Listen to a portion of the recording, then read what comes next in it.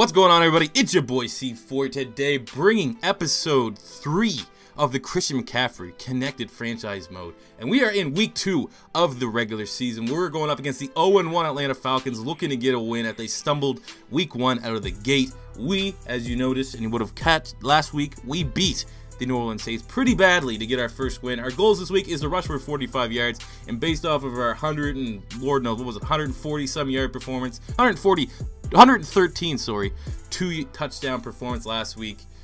Why couldn't we repeat that? 45 yards? That is chump change. So we are opening up here, 2nd and 10, early in the first, feeding Christian McCaffrey, and then rookie fucking growing pains. We get absolutely jacked up by Sean Weatherspoon. We will take another quick little look at that. Oh my god. My fucking god. I'm lucky I didn't get hurt. Injuries are turned on, but maybe I'm gonna be good. Maybe my guy did his yoga. He's not gonna get injury prone, because this was a hit that would fucking, oh my god. That is concussion city right there. So, you know, we actually came out of the next drive we weren't even on. Now we're in the fucking 5 minutes into the second quarter. We're already down 7-3. We're trying to do our best to regain our momentum. 6 rushes, 32 yards. That was a nice, what was that, probably 15-yard gain. But, yeah, coach took us out. Jack Del Rio decided after that big hit to maybe let Latavius Murray come in for at least another drive so we can get our bearings, recoup, and get ready to dominate, because we got to go 2-0. All right, we're the fucking Oakland Raiders, you know, with LA Rams back in town. We're the, you know, the kind of red-headed stepchild of California. We need to show people that with Christian McCaffrey, this is a Christian McCaffrey show, and that was not great. That was definitely not great. As I said, something I definitely need to work on is my receiving game. And then we get a fucking flag. I actually don't know how this happened. It must have been just the AI or something like that. I end up getting, with Christian McCaffrey, a fucking 15-yard unnecessary roughness call in there. I thought it was good. First of all, it was an interception, and then I still have the ball back. But, like, look at this. What makes sense? That was a 15-yard, like, how's it 1st and 10? I'm not exactly sure what happened here. I don't know if that was a bug. I honestly don't know. But you're giving me another chance as we get jacked the fuck up again by 44. Who's that, Vic Beasley?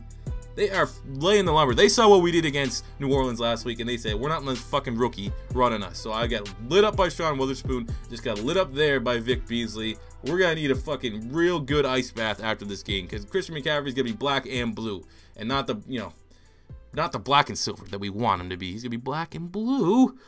But we're closing in on that weekly goal, and it's not even the end of the first half, so things are looking good on that front. But definitely not getting the same success that we had last week. So let's try to start letting them throw the ball a little bit. Derek Carr, 3 of 6 for 42 yards. Not lighting it up, really. This entire offense is struggling. Our offensive line is struggling to make blocks. And none of our wide receivers on the outside want to make plays. But because we are struggling with Christian McCaffrey, we're going to keep throwing the ball. And there you go. Big touchdown to Amari Cooper. What is... Oh, my God. Oh, 60-some yards. Big connection there from Derek Carr to Amari Cooper. That is one of the main reasons why I decided to bring Christian McCaffrey to the Oakland Raiders, because they have 2 phenomenal young talents to work with. You know, great.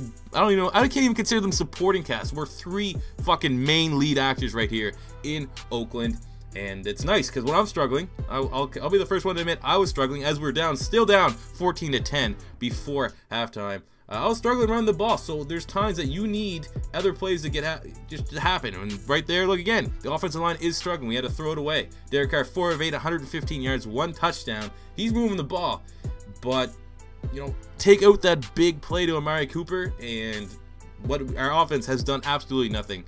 But that is certainly a matchup that we want to keep trying to address here with Amari Cooper. And he's open again! Oh, let's go! Amari Cooper is down the field. I have no idea who that corner is, but he is beating him like a fucking drum right now.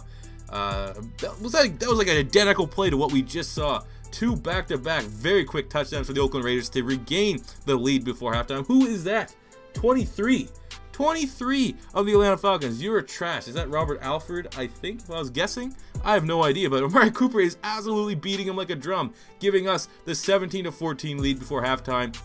Atlanta got the ball to open up the second half. They were able to get a field goal, but field goals ain't gonna cut it. Christian McCaffrey deciding he needs to flick it on. 12 rushes, 57 yards. That is not good enough, considering we had almost fucking triple that at one point last week, sorry. And you know, there we go. Open up with a nice little 10-yard gain there, getting us to midfield. This is a tie game. Something, we need just something. Just one little thing will shift the momentum back in the Oakland Raiders' favor. And I think we have exactly the kind of player that can do that in Christian McCaffrey. So as we go here, there's a nice little, oh, all right, did we get the first down? I don't think that was a first down, unfortunately. That was one thing I actually hated a lot in Madden 16. Found like every time it looked like it could have been a first down, could have not be a first down. It was always like 3rd and inches. They would never give you the first down, never give you the benefit of the doubt, which is, I always found that kind of annoying. But it is what it is. And it doesn't matter, right? That run right there, 15 rushes, 80 yards. We made sure there was going to be no fucking 2nd and inches, 3rd and inches. We're moving the chains, because we saw Derek Carr and Amari Cooper do their job. Now it's time for number 5, the rookie out of Stanford, to do his goddamn job. And now we're gonna throw it to the air, wide open, making the catch. See, those are the catches I can make all day long. I need to work on my screen passes. I need to work on, you know, anytime I just dip out of the backfield. But anything across the middle, anything wide open in space, past the chains, I'm pretty good with right now. So definitely an area of my game I want to continue to improve, especially when we get a guy like Christian McCaffrey who can catch the ball, and we need to find as many ways as possible to get the ball into his hands. But definitely a work in progress. But we're gonna throw it again. Why not? We're hot. As he hits, I don't know who that was, maybe the tight end, Clive Walford. Derek Carr having himself a day, though. 222 yards and 2 touchdowns. A lot of that coming through those 2 big bombs to Amari Cooper. And I mean, the Oakland Raider fan base, this is the first home game in the Christian McCaffrey era. There's the tweet. The future is now. Tagging Derek Carr and Amari Cooper. That's a 3-headed monster that is going to rule the AFC West for years to come. And they're hitting the touchdown. Andre Holmes again, as we now take a 24-7 lead. The Falcons went down, got a touchdown, so now it's time to have something explosive. And there we go, Christian McCaffrey doing what he did in 2-3 years, how many ever years he was at Stanford, being an all-purpose machine, taking it to the house. There is a flag on the play. What are the odds this is going to be on us? Pretty fucking high. But that is exactly what we needed for a 24-24 game. Well into the 4th quarter, we needed something explosive like that. And Michael Rivera, the backup tight end, with the illegal block in the back, because why not? That would be just too good for me as Christian McCaffrey in my connected franchise to have almost a walk-off kick return for a touchdown. So now we're at the end of the 4th quarter, still a 24-24 game. Momentum has dipped a little bit after having that kick return called back. We actually sat 2 plays in a row. I guess the gas tank was a little empty. But we're back on the field now, as we are now in crunch time, trying to get the win. We don't want to settle for a field goal either. We want to make this a 31-24 game right now. So, you know, it is what it is. Run game has not really been there much today as we continue to throw the ball. There's Rivera, the tight end, making a somewhat of amends, catching a nice little pass there that put us on the 2-yard line. Maybe kind of paying back Christian McCaffrey, saying, hey, that now go get your touchdown, kid. Go get your fucking touchdown so we can have 3 touchdowns on the season, which is, you know, maybe as good as any player in the league right now. I don't think there's any running backs that are even close to the stats I've been putting up with Christian McCaffrey as a rookie, nonetheless. But we also won there. Nice little defense there from the Atlanta Falcons. That Dan Quinn defense is showing up to play, even though we have scored 24 points on them. Much, much tougher than what the New Orleans Saints did to us last week.